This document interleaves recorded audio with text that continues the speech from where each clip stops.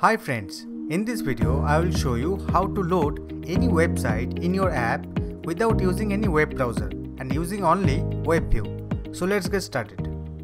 Open Android Studio and click Start a new Android Studio project. Click Next. Write the project name.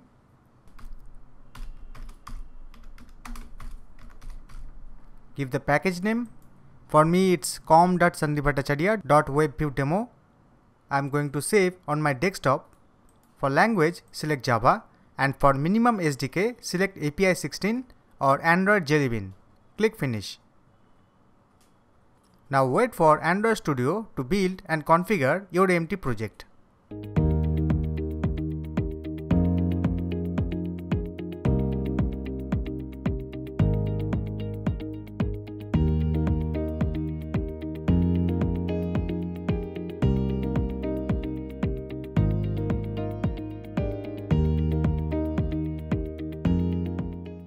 Go to activity_main.xml. First I will change this layout to linear layout.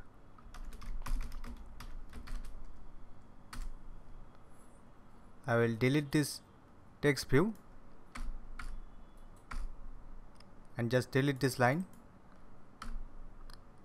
Go to design and from widgets drag and drop a web view into the linear layout. Go to code. I will give an ID for the web view. So write Android:ID @+ID/web. Check the design. Let's make it web view. Okay. Next, go to main_activity.java. Declare an WebView object reference in the class scope. Write WebView web. Get a reference to our WebView object. Write web equals to find view by id r.id.webview. Create a web settings object. Write web settings equals to web.getSettings. Enable JavaScript using the web settings object. Write web settings dot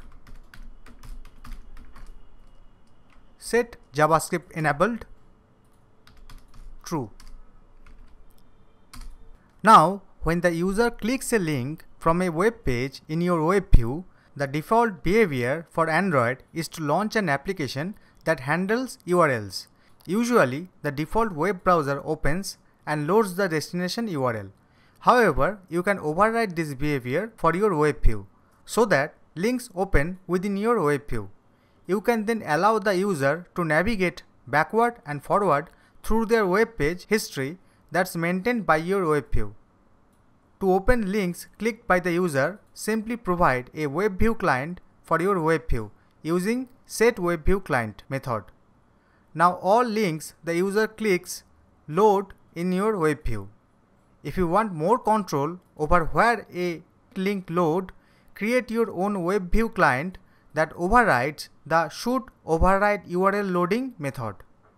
So write web.setWebViewClient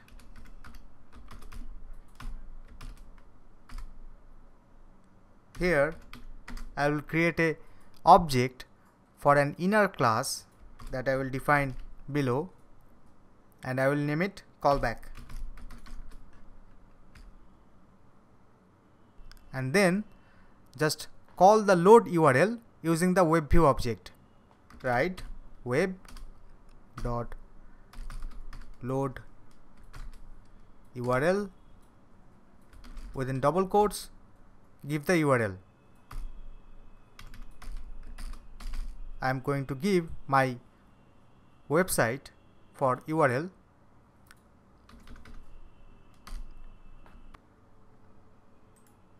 Click here, press Alt Enter and click Create Inner Class Callback. Here write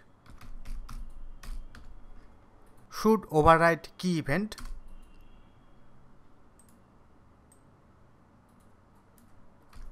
You are telling Android that this is my website, so do not override. Let WebView load the page by returning false.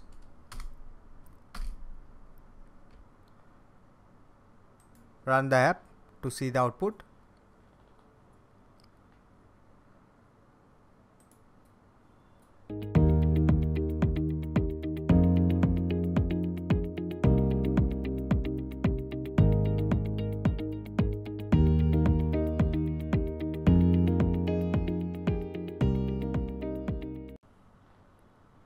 Okay, it says web page not available. It also says ERR clear text not permitted. Let's fix them. First of all, we need to give internet permission access for this app. So write uses dash permission Android dot permission dot internet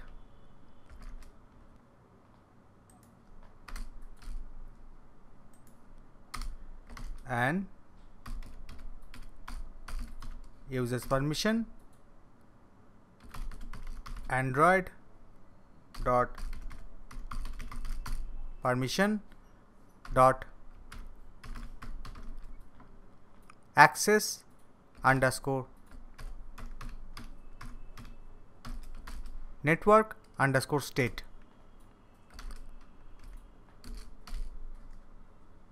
Now go to RES and create a folder by right clicking on it, new directory, name it XML. Right click on it, new XML resource file and give a file name of network underscore security underscore config.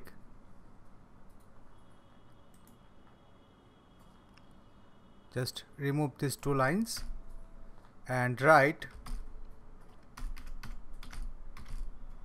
network dash security dash config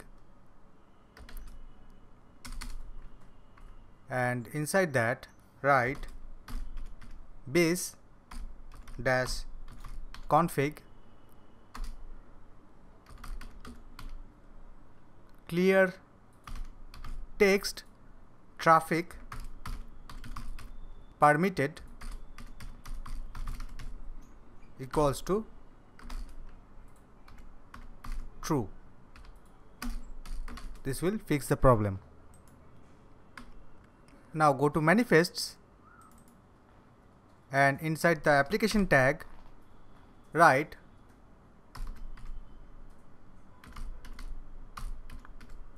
Android : network security config and give a reference to the XML file that we have just created at xml/network_security_config. Let's run the app.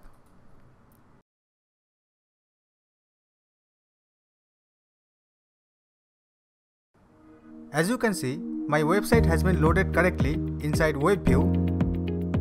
Click About Me, Projects,